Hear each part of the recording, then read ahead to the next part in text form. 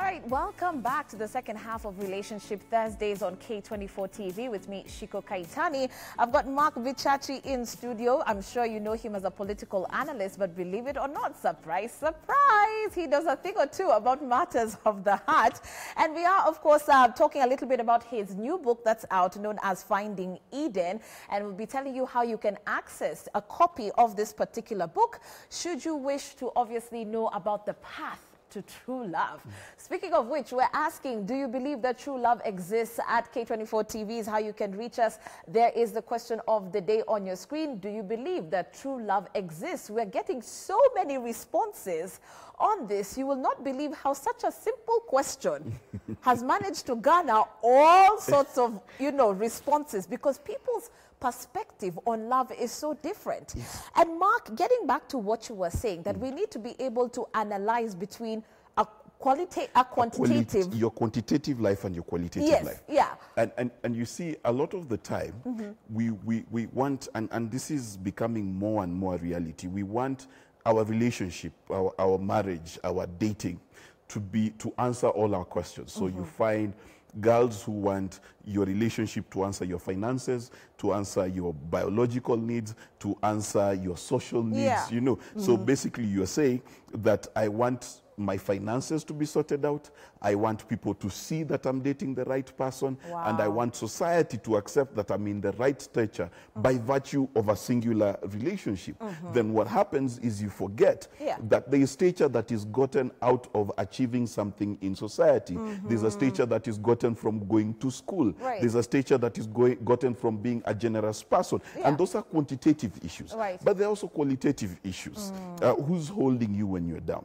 Who's encouraging you when you're down? Who holds you when it's cold? And those are the things that now we no longer consider as basic necessities. Yet, the World Health Organization is literally considering loneliness as a pandemic. Really? Yes, because humanity today is suffering from chronic loneliness. The science says that the basic human being needs at least 20 close friends. 20, right? If you ask the people watching at home, how many close friends do you have? If they can count to 5, it's a miracle. That means that the burden you're putting on your spouse, on your relationship, is excessive. Wow. One person can't be all of those things. You cannot answer your problems. Exactly. So then you are ignoring your qualitative, the quality of life questions, and then heaping your quantitative questions as well on one human being. Don't nobody want to be that? What? Even Jesus had more friends than many of us. Yes. So if you look at the psychology of it, and I did a lot of research on this, if you look at the psychology of it, one of the issues that we are having, and why people are saying I don't believe in true love and things like that, is because the demand you place on your spouse is excessive. Wow. Okay? Wow. So if you're a man, go get some male friends who you can talk to and laugh with and do all of those things. Instead of expecting your wife to like Arsenal and cry with you when they are beaten, and at the same time console you when you're broke. It doesn't work like that. Work. Okay, Joshua from Kirinyaga is on the line. Let's hear what he has to say. Joshua, good morning. Morning, Chico. I had a feeling you'd call. Yes, say hi to Mark Vichachi. I'm really surprised that I've known Mark to be a very good political analyst. Yes. Now, I didn't know that he's also a love doctor. By the way, very intellectual for love discussions, right? To this love, Maneno, Chico. Yeah. This is my stance. Anything that cannot be perceived by the 5 human senses and cannot be proven, cannot be quantitatively proven, does not exist, okay? What? Human beings are are engineered in such a way that we are social beings. Yeah. And the fact that we are social means that there is a tendency of us coming together, and we come together because there are some attributes that we see in the other person that we would like to have within our securities of life. Yeah. And that is what people misconstrue to be love, okay? Human beings are animals like any other animal, and the fact that love does not exist among other animals means that it does not also exist among the human race. Yes, that is my contribution, Shiko. Thank you so much for that. Joshua is quite the philosopher. No, so this is a social construct that we have. What do you think? Except love can be tested chemically, because we know that endorphins and certain chemicals flood our brain when we fall in love and things like that. But secondly, dolphins, elephants have been shown to demonstrate the same characteristics of love. Yeah. And what is critical to remember, that indeed love is a qualitative substance. You cannot test someone's blood and say, here's 50% love. But the reality also is, and he said it, for society to exist, there must also be that sense of affection and affiliation that brings us together. Now, the question then becomes, is my like for Shiko as a friend, how does it change to being in love with Shiko as a lover? Yeah. And the question then is answered, and to answer Nick's question, is the ideology of, do we fall in love or does love pre-exist? Yeah. Okay? And there's a reason why I say pre-exist. Now, a lot of people stumble into love. You know, mostly if you are a man, this is how you stumble into love. Wandering eyes, yes. Yes, you know. But what love is, and I used to have trouble with this. When my religious teacher would say, love God. And I'd be like, so when did I fall in love with him? Because if I fall in love, then you're one of those students even teachers like, not even you ask too many questions. Exactly. Just know this is what it is. I got kicked out of many a Bible study for such questions. Yes. But the reality is this. Yeah. How you're brought up, how you perceive your environment tells you what you will think love is when it happens. This is true. Yeah. So, for example, it's Valentine's Day. If you are my mother's age, you wake up and you go to work as usual. If you are our age, you discover red things and you spend the entire day waiting for the roses to come. Yes. And therefore, we must understand that how we are brought up affects love and sexuality more than anything else. And you know, that's the thing. I'm sorry to cut you short, because I did put this down in terms of what we are exposed to as we are growing up. Yes. Our men socialize differently around the issues of relationships than women, because look at us. You people are taught to explore. Yes. You know, and that's the, now that's where the turning comes in. That's how we fall in love. But women are raised to believe in Prince Charming to come. Yes. And so Mills and Boons, all of that and we used Cinderella to read. from day one. Yes, those Mills and Boons books that we used to read in high school are the ones that actually shape your...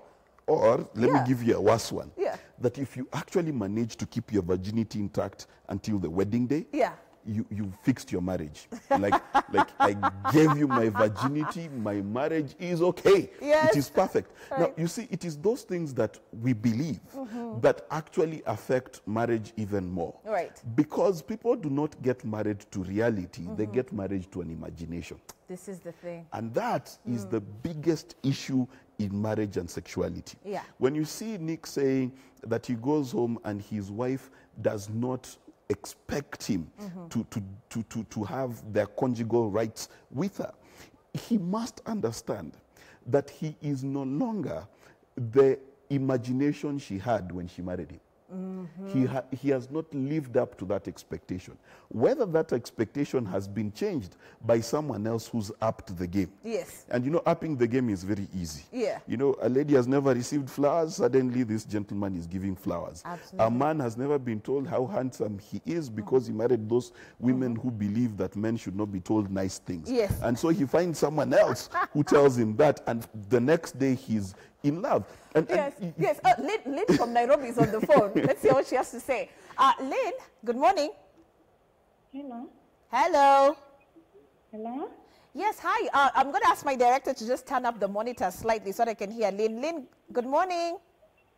Morning, Shiko. How are you? I'm good, I'm good. Okay, you're talking to Evelyn? Yes, Evelyn. Okay, I had a question. Uh-huh. For example, first of all, I don't believe in love. Why so? Why so? Credit to Misha, from what I understand. But she sounds deflated, though. Yes. Yeah. And that's the issue. You see, when you get married to an imagination versus a reality. So let me give you an example, right? A lot of men who were brought up African will not buy you flowers. Yeah. And like my dad, Yanni, if he tells you he loves you, it's a blue moon, you know. But you know he loves you, yeah. right?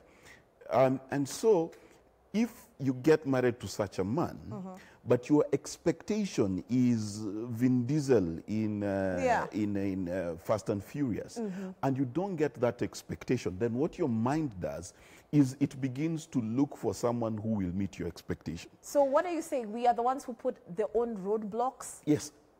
Okay. Because you see, you have imagined how a thing should be. Yeah. So if it is another way, not necessarily the wrong way, what your mind begins to do is it begins to be disappointed over and over. So for example, if you want flowers and then you are taught this thing called love language, so your expectation is flowers, and you're sitting there waiting for flowers and then someone buys you a brush. Right? And you have no idea what a brush is and where to put it. You will feel unloved. Right? But when you marry reality, and this is the principle that I adapt, you've got to get to the point. And there used to be this song American Cadets sing, "This is my gun. There are many like it, but this one is mine." In other words, to realize there are many women out there, there are very many men out there. This one of mine has certain problems, okay? They could be a cheat. They could be home too early because people complain, my wife, she's always in the house. She's boring. Yes. So whatever issues, good or bad, you must then accept that that is your portion and then decide for yourself whether this is the portion I want to live with. However, when someone decides that the love that you give is no longer potent enough for them, and this happens a lot, a woman can leave you and stay. Right. That's what's happening to Nick. Right. The wife left. She's gone. Whether she went with someone else or she's just gone in her mind, she's gone. Checked out mentally. So she's not available. So he is coming home with the expectation, again imagination, that because you signed a certificate or we've stayed together for X number of years, when I show up home, I expect you to treat me the way I imagine. But that's not there anymore. That's not but the case. Anyway, it brings us back to the point from the beginning that for those of us who are ready to reboot, flush out things and start all over again, are the ones who stand the test of time. Exactly. We've got text messages, as your friend Jeff Koinange likes to say, they're coming in thick and fast. But before we do, Jackson from Embu is on the line. Jackson, good morning. Good morning to you, Shiko. Yes, do you have a question or a comment? Okay, my question is... Okay, I would like maybe to, first of all, to comment that those who are saying that love does not exist, to me, I really believe that love really exists. It depends on how, love, you usually say it's reciprocal. You show me love, I show you love. So those ones who are saying that love does not exist, it all depends on how you, because there is no way you cannot show me love and then you expect me to reciprocate. Right. Okay, I get your point. Thank you, Jackson, for that. And so for those who are the naysayers saying that love does not exist, you yourself, are you ready to give what you want in return? And so let's take a look at what Kenyans have to say in regards to our topic today, Mark, and their message to you. Hello, K24, I'm Ibrahim. I married my wife 2 years back, and now my marriage is on the rocks. And I feel like stepping out of it. We have been faithful to each other, and I have remained faithful even after discovering that my wife is cheating on me. I have been praying about it for her to see the love and care I have for her. True love is out there, and is only people go into a relationship with a mind fixed on breaking up and not the success of it. Hey, Shiko and Bichachi, I don't believe in love anymore. I used to be married to this guy for 2 years. He cheated all the time. And every time I would find out, he would beg for forgiveness, but his behavior never ceased. One day I went and never returned. Honestly, I hated men since then. One advice to all women, never invest with sons of Jezebel. Love is a scam. That's Hannah from Kikuyu. Wow. Hi, Shiko. I am Ruth, and I have been married for 7 years. I believe in love, and I still love my husband. The reason I am still in love is that I always remember why I got married to him. And I put myself in his shoes, and most importantly, I know he's just a man, and I am human too, with multiple flaws. So, if he can endure me, I can endure him. Lastly, trust is important. Okay. People say love is the foundation to a successful relationship. Well, I disagree. Trust is the foundation to a successful relationship. And in our generation, trust is a scarce commodity. Wow. The thing that's stuck in my mind is what, I think it was Ibrahim who said that his wife is cheating and he's stayed. Yeah. And I'd like to start there. Fidelity or infidelity is not the measure of marriage. Okay. Because when you say sons of Jezebel, I would like to remind everyone that if men are dogs, who do they dog with? Yeah.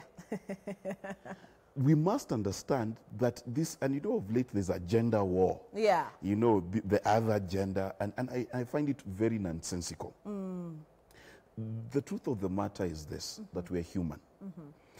And it is 2020. There are open relationships. Yes.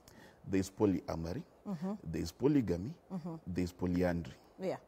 Now, one of the things before you get married that I think people should do is go to National Geographic and watch a series of documentaries on the subject of taboo. Now, there's one particular community in Asia that blew my mind. Yeah. That women don't get married. They have multiple children from multiple husbands. And it is the job of the brothers to take care of the children. Wow. Okay? And they don't find anything wrong with their relationship. In India, they've got arranged marriages. Right. In another part of Asia, again, the father sets up a little hut for the daughter to have lovers over.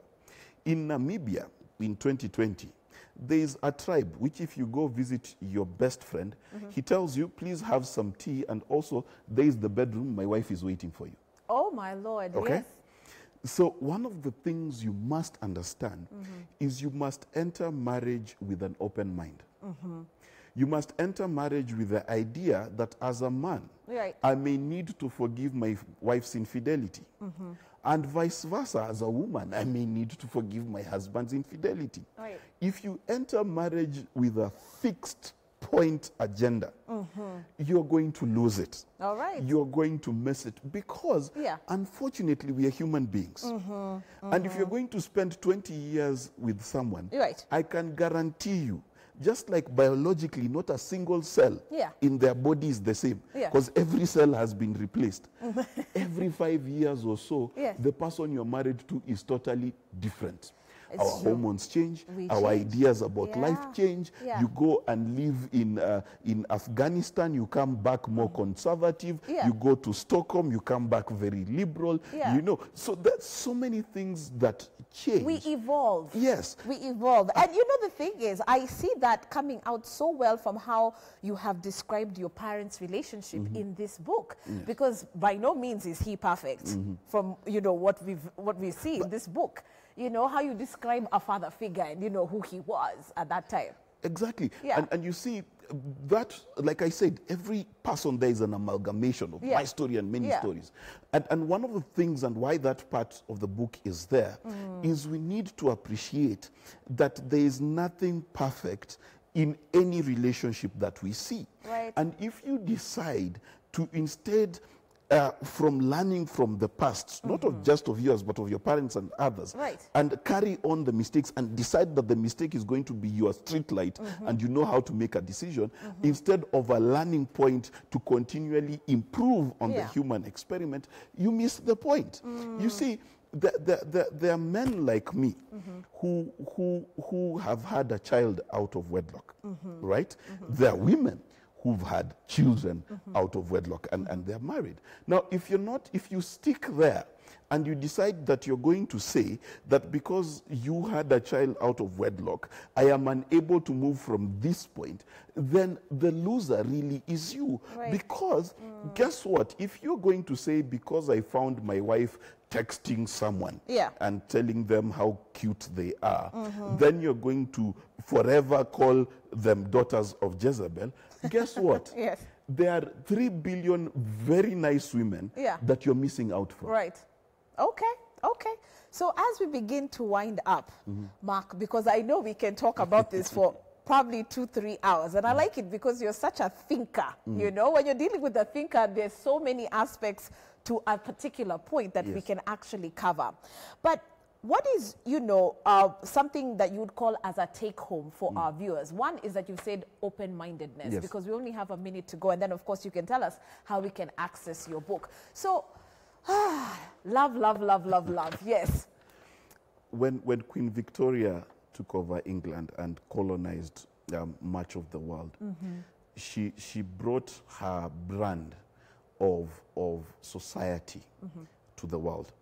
And it has had interesting effects. The birth rate in Japan is going down, and in Korea.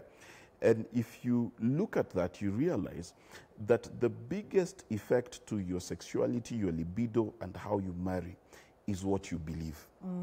If you're going to succeed, and this is what Finding Eden is about, it's about the fact that you've got to be able to ask questions and be open-minded about what you're going to experience in your true love experience. Wow, beautiful. Where can we get Finding Eden? So it's going to be available. I just inked a deal with Textbook Center yesterday. Okay. So it's going to be on the Textbook Center website starting from today evening. Then you can go to my social media, Mark Bichachi. Right. I've partnered with an excellent rider, and you know I like supporting young people. So an excellent rider will deliver to you. It's just 1,200 bob, and it's supposed to make you ask questions. Ask questions. And it is a gripping read. Yeah. I can tell you that for free from the feedback I've gotten. And guess what? This is how confident I am. If you don't like the book, if it doesn't grip you and leave you on the edge of your seats, money back guarantee. That is such a lie. But let me tell you, it is definitely an easy read. I like easy reads. You're going to learn so much, by the way, including some of the rendezvous that Mark Bichachi found himself, including the part where you are just about to source for a very interesting service here. Maybe I shouldn't say it quite yet. You know, here's the thing. Mark, we have to go. We have to go. This is the book that is called Every Man's Story. Every Man's Story. So I've written every friend, every male person you've ever met is in that book. All right, so as we wind up, in the words of John Legend, we are just everyday people. Keep that in mind, ladies and gentlemen. And of course, thank you so much to Mark Bichachi for stopping by. Get yourself a copy of Finding Eden, A Journey to True Love. Thanks for watching K24 this morning. We appreciate it yet again. Have a beautiful day up ahead. The Daily Brief is up next. Mark, thank you. Thank you for having me. All right. You can actually wave at the audience and be like, bye. Bye, guys. Bye, guys.